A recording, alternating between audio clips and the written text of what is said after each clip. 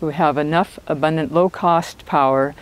to clean up whatever needs to be cleaned up on this planet, whether it be the soil or the water in our rivers, which could be cleaned up by some of the hydrogen-related technologies.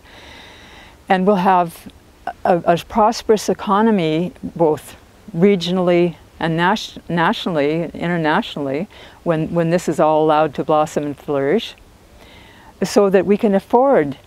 to have people working at jobs that are for the benefit of all. They're cleaning up the environment and feeding the hungry. Problems that society has that are to do with behavior rather than technology, as you know. But a technology that's working in harmony with nature and providing an abundant source of clean, low-cost power to do work for the people of the planet is a way out of the situation that we're in now, because it will no longer be possible to convince people that we have to fight oil wars. It'll be no longer possible to convince people that we have to build nuclear power plants, so we have no other option. This is all untrue. And when the truth comes out, then so many things that are done in the name of we have no choice, we have no option, we have to keep on drilling for oil, will be shown to be nonsense. And what it will require is for the people to get involved and make sure that we do have a higher civilization created with the powerful new energy technologies, and that they're used for the good, that they're used to clean up the air so that we can go jogging down a city street past all sorts of transport, whatever we're using for transport, without coughing and choking. That the air will be clean as it is in this beautiful forest anywhere.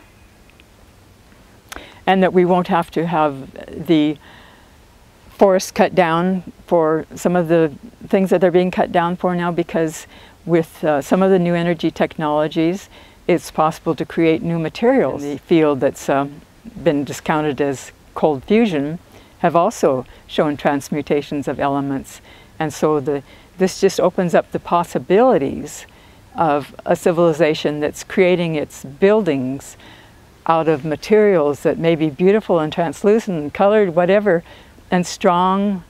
earthquake-proof, whatever we need, whatever we want, whatever we can imagine, whatever the most visionary architects can build, without cutting down trees. There are so many things that are possible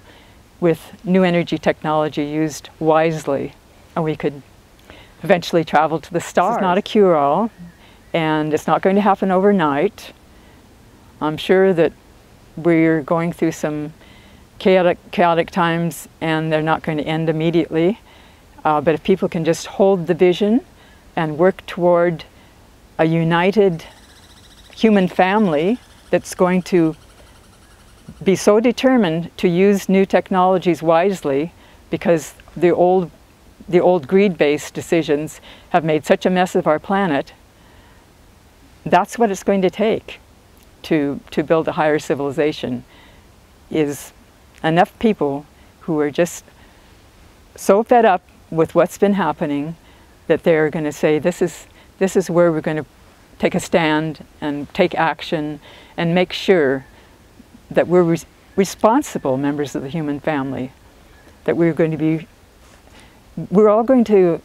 pay attention to energy technologies and not consider that it's just a field that belongs to the guys with the hard hats and the experts in the academic ivory towers and the corporate decision makers and the government decision makers. You know, we've just kind of passed it off and passively lived our lives as if it's all being taken care of. Well, it's been taken care of for the benefit of a relatively small group of people on this planet who are financially benefiting from the polluting energy technologies. And I think the grassroots realization that that has to stop is building to the point where enough people, a critical mass of people, will and are standing up for positive change and for taking responsibility